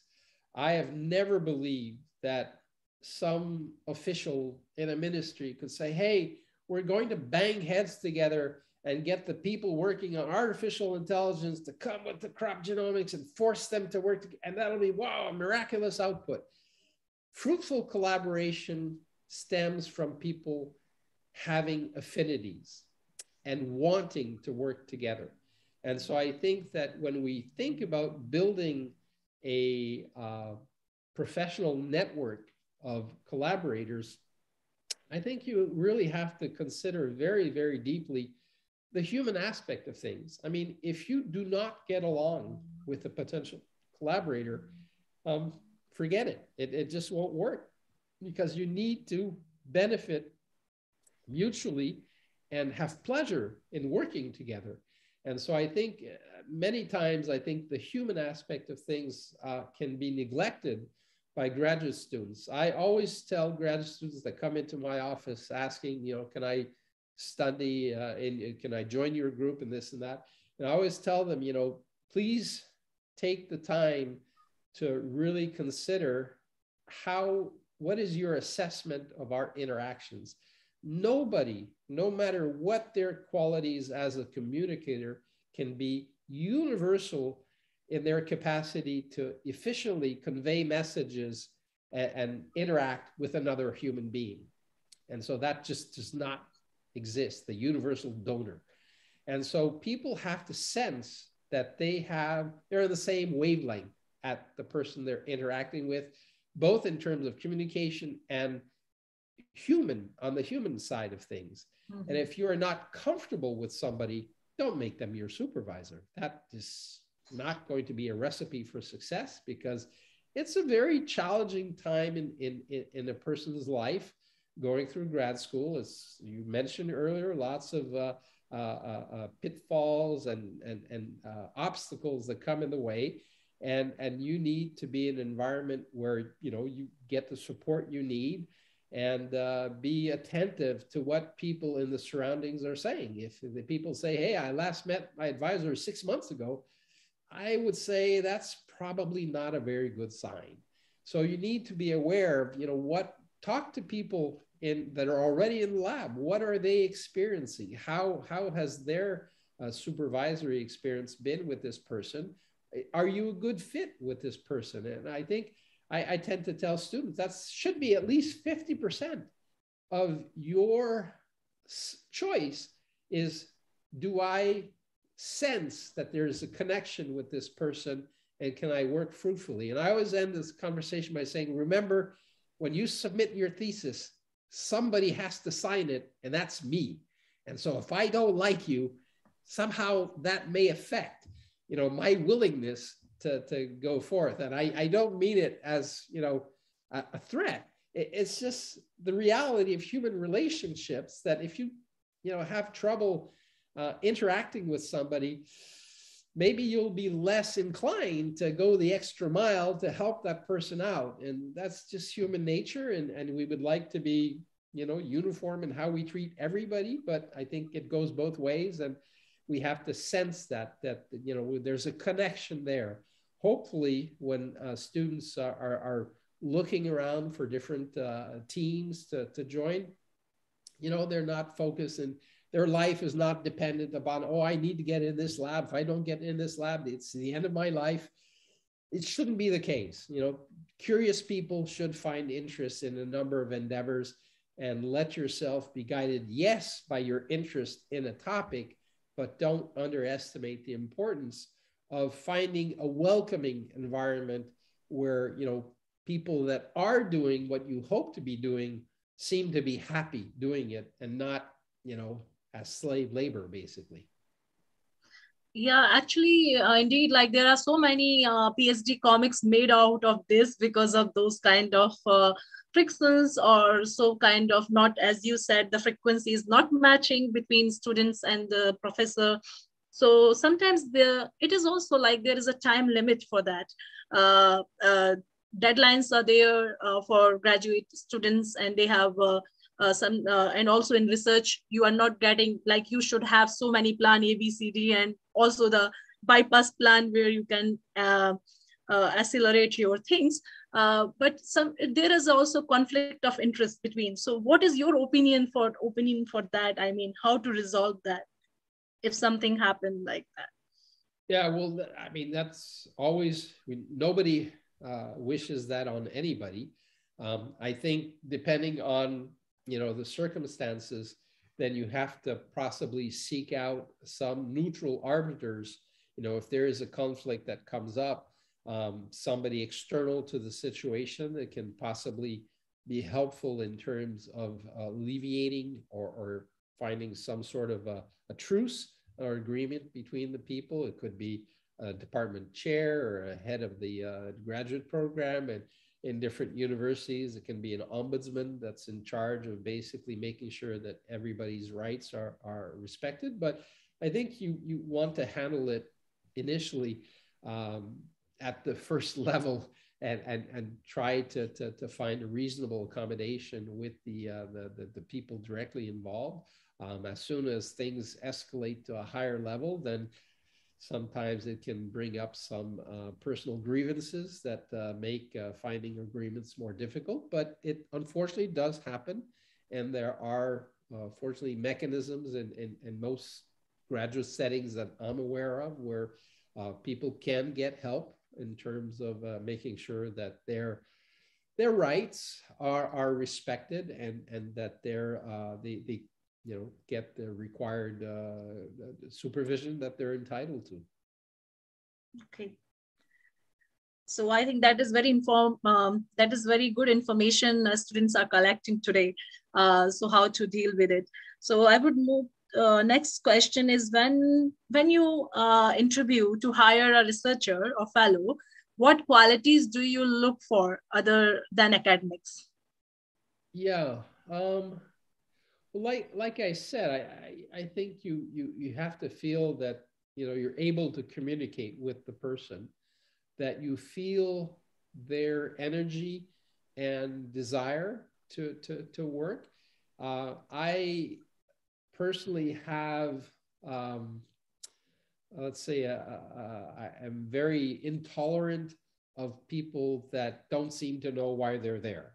I mean, if somebody doesn't seem to really have a strong sense of self-motivation, that to me is a big turnoff. I think that there is somewhat of a challenge in the sense that some graduate students are maybe there for the wrong reasons. So people may be pursuing graduate work because, for example, they're afraid of the labor market and feel insecure about, the professional opportunities. Say, well, I'm used to school, I'm good in school, why not continue? That's not a good enough reason to be going into research and graduate school. I've encountered situations where social pressures from family members saying, well, it'd be good on your CV if you had a graduate degree. I've known of countries that, will only reward people that have certain degrees. And so there may be motivation factors that fall outside the personal motivation and really are external. And, when things get tough, I think these people will find it very hard to overcome the challenges that you alluded to earlier. And we don't work in a world where we punch from 9 to 5, punch in the morning, punch out in the evening. In research, the brain is always preoccupied with these things. And if you're not in it for the right reasons, I think it will be hard to be successful because you have to be constantly sort of aware and thinking about these things. And has some fortunate sides, some unfortunate sides for people living with us. Sometimes see us thinking about our science when we're taking our shower in the morning. hard to understand, but that's the reality of it. So again, going back to your point about the interviews, I really looking for people that seem to be passionate, are curious, they want to be in it for the right reasons. I think that to me is a really key selling point. And when you hire, so it's like you could see some cultural differences from the Asian countries, African countries, and in Canada itself, like in America. So what kind of qualities you look for in that way? Well, certainly, you know, when it depends who you're hiring. So if you're hiring, for example, a research assistant, you know, these people are literally your right arms. You know, they're an extension of you in terms of enacting your vision of what you would like to be able to achieve. And so you have to feel a total confidence in their abilities, their judgment, their willingness to go the extra mile. And so, you know, that's one particular situation, because these are people that are going to be hired typically for as long as you can pay them. And so you want to make sure that they have certain qualities. In students, well, you have to be more tolerant in the sense that, you know, you can't necessarily expect all students to be all things to you in the same way. And so you have to have somewhat of a broader view of you know, what you expect them to be. And so it really depends on, you know, at what level you're recruiting and what reasonable expectations can be from those areas. So, but to give an example, you know, I've encountered situations. So one of my longest held research assistants is a woman, and she has a PhD, and she's a very, very competent person. And I've encountered situations where people, male students, were not used to interacting with and maybe taking direction from a female superior. And so in those cases, you know, you just have to be clear, say, you know, well, this is how things are here. And I'm sorry, but if this is not suitable for you, or you can't work in that environment, then, you know, here's the door, because, you know, this is how things operate here. And I would ask you to, you know, to accept that and adapt to it. If not, then, you know, there has to be a limit somewhere to how far inclusion will go in this sense. Mm-hmm. Okay, so this is, yeah, you are the reviewer for many renowned journals. Can you give us some key takeaway messages for the students to improve manuscripts?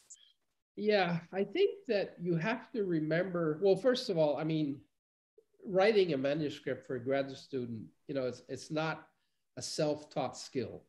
You should have help in doing this. Nobody can learn to ride a bike on their own. They need somebody to hold the rear seat there and give them a push, and you know, and so you don't try to do this on your own. Some students are inhabited by this strong sense of wanting to be autonomous, wanting to show that they can do this, but it's a difficult task, and nobody can be self-taught.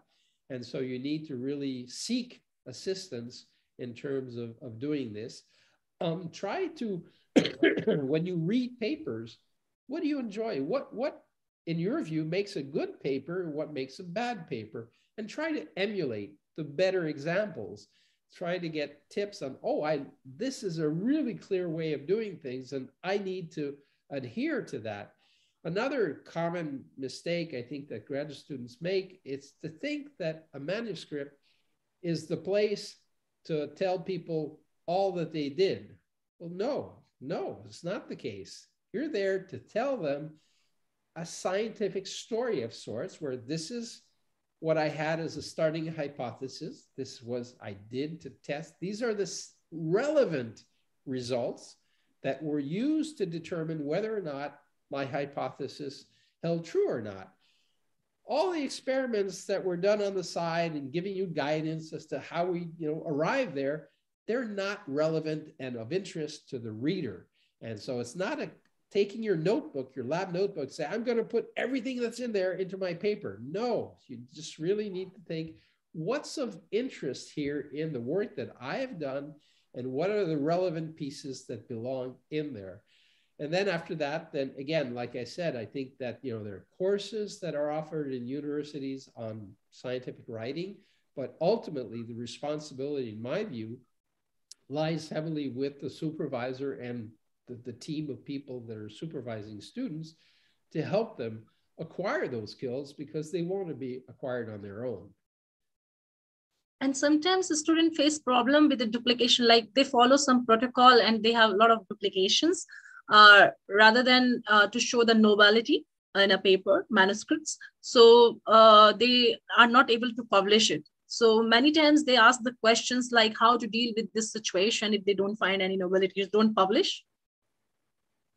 Well, I mean, in today's environment, I would argue that you can publish anything. I mean, there's just this huge proliferation of all sorts of journals, and some of them complete trash.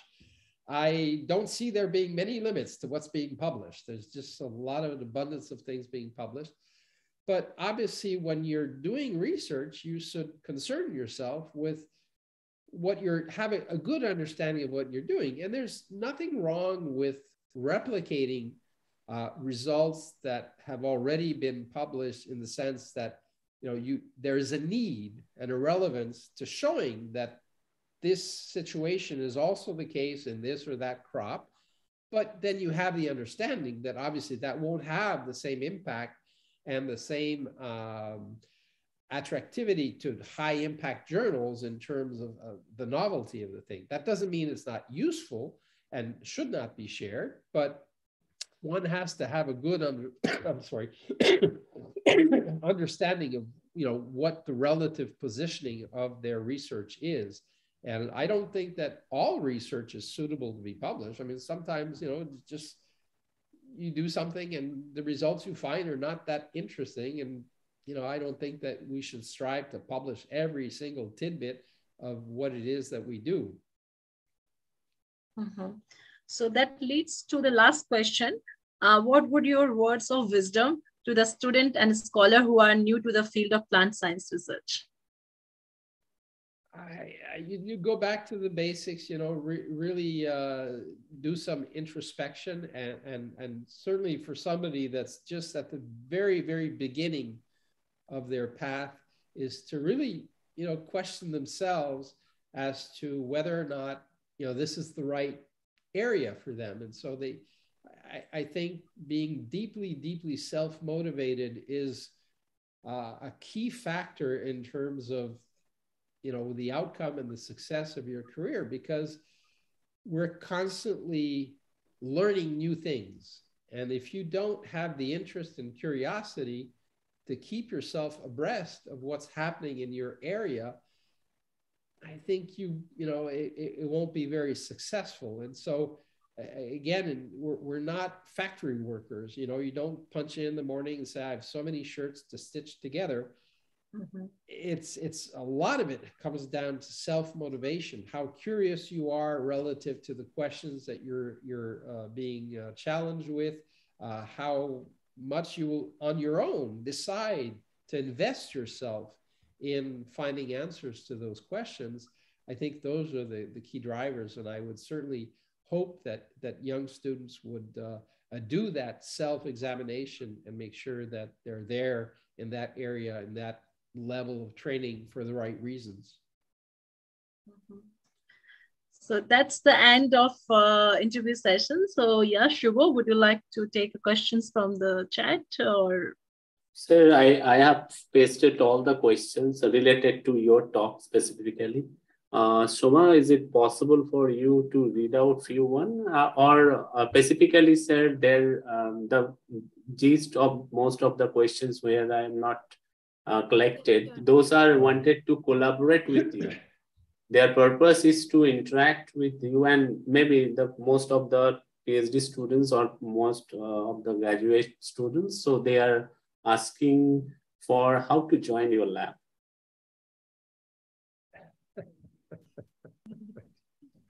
Well, maybe a word of caution first. You have to realize that maybe by just examining my name, you may guess that my first language is French. And I live in a part of Canada where French is the spoken language. And so if somebody were to come here for a master's or PhD, all the coursework would be in French. And so that, I think, would probably impact some people. Somebody like Priyanka at the postdoctoral level is not so much of an issue because there's no coursework and so on and so forth. But for others, I think that would be a key consideration. So I think I always tell students, especially, I guess in India, English is very broadly spoken, but when you have people, let's say from China, and you say, well, if you come here, not only do you have to become proficient in English to be familiar with the literature and all this, but on top, you have to learn another language. It builds up layers of challenge and difficulty. And so I think that's one aspect of things that people need to keep in mind, but people do it. And so it does happen. So there are websites that can guide you towards, admission procedures, application forms and this and that. And so it's always useful to have some idea what are the general considerations in terms of admission at Laval University. And then you can always get in touch with me and see what opportunities are there, because most of the student positions that we fill are those that are funded through our research grants. And so obviously our capacity to host students is based on our funding capacity itself, other than people getting scholarships, which in this environment are not always that numerous. And so especially for international students, we really have to fund them on our own. And so that's an additional limitation to how many people we can take at any given time. Thanks, sir. And one category of questions is the availability of the soybean varieties, like some from Pakistan. One participant asked that heat tolerant soybean, is it available in Pakistan? And those are not GM, means traditional heat tolerant soybean, is it available in Pakistan? I would say for people that have very direct questions like that about genetic materials, the best people to ask would be the actual breeders that are, heading programs. They have access to a broad range of germplasm and sometimes have collaborations in other countries and are aware of their material, for example, being tested in other places. So I think that the best people to contact would be the soybean breeders in Canada or elsewhere, and to ask for, Yes. And similar questions by Dr. Kriti Tanwali. He is asking for the yellow mosaic virus disease resistant access in India. So the same answer is that you need to ask someone who work on that particular trait, or contact through the gene bank accessions, if it is available for the farmers or not. And so there is another type of questions. Those are working for the availability of data. And I'm sure you mentioned it, and it's also publicly available with the paper you have published in that data. That is the genome sequencing of soybean freely available and where. So I think it all be covered. Direct people towards, as you mentioned, the research papers, and there's always a section on data availability, and these have links to international repositories of different levels of genetic information. Could be the direct reads themselves, or it could be the more highly processed catalogs of SNPs and structural variants. So that, fortunately, I think that's a great strength of the soybean research community worldwide, is that there's a great level of collaboration to ensure that data are widely available on these public databases. And I want to add with you for the young participants that don't meet the supplementary data sections. It's more valuable than those paper where many things are put on the supplementary data. So it's also the part of the paper. Don't overlook it. Sometimes you can find your experimental designing related answer, like primer sequence, TM, or how platform, what is the pipeline we have used for the data mining. That all goes to the supplementary data section. So don't don't bypass these sections. It is also important nowadays. Your supplementary data sections also give the depository details. And if there is a password, username, ID, also are available in supplementary.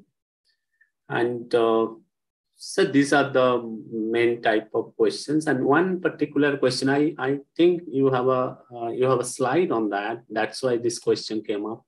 And that please no, that is not that. That is the related to yes, the second one. Amjad Khan is asking that yield versus maturity have the direct relation. Is this relation due to availability of light hours or degree days? Well, from a physiological point of view, obviously plants that are out in the field exposed to sunlight, harvesting energy from the sun for a longer period of time are available to convert more of that free energy into things, photosynthetics that go into seed. And so obviously there's a direct relationship between maturity and yield in most crops that I'm aware of, as long as you maintain good adaptation to your environment. And so that's an inescapable truth of plant physiology, is that there's always going to be, or typically going to be, a very strong link between maturity and potential yield. Thanks. And that's about the questions we have collected, and you can guess that our students, our audience are most of the younger students, like masters and PhD. So they are very much appreciated your talk, and most of people wanted to like join your team in that type of people. I see many people like that feelings. It is your work and your presentation. I learned many things from your presentation personally, that how to present your data and how to minimize the questions also, because you giving the answer in that way. So it's a nice presentation technique. It's very much learning. There's another good lesson for graduate students. There is no one way to make a presentation. It's all dependent on your audience. So the very first question you should ask yourselves when you're preparing your slides is, who am I talking to? If I'm presenting before a group of growers, seed companies, research scientists, it's not the same audience, and it's not the same presentations and one slides. Will give. And so I think that's something that, and be more careful of being understood than to impress people. I think it's a natural tendency for students to be afraid that what they will explain is too simplistic and not, impress everybody by the wealth of it. Be understood. That is the key point of communication.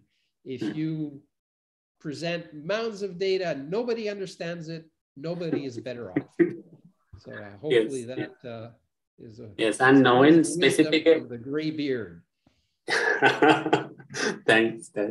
And and specifically when this type of data, like the genomic data or in silico analysis data, then there should be that your approach is a perfect, because many times we also think that what is the interpretations of that, because sometimes we focus on our results and miss the others' perspective and thinking process. So it's a great learning thing. Obviously, by scientific, it's a great top-notch, and it's all, you cover everything and try to cover, make a circle of science, growers, cultivars, variety, and it's a great thing to learn for our, like, those are youngers in this field. And your presentations was great. Many people are appreciated in their forms. Many others wanted to listen to you more and more in this platform. And we also expect in future, if you have opportunity, we have an opportunity. We go for such type of fruitful discussions sessions, and it's dedicated to, that session was dedicated to your research, and it will be available on YouTube, and it's going to be more fruitful in near future. Thanks for accepting our invitations, and thanks for Priyanka, because otherwise Priyanka, I'm maybe not able to contact you. So I thanks Priyanka.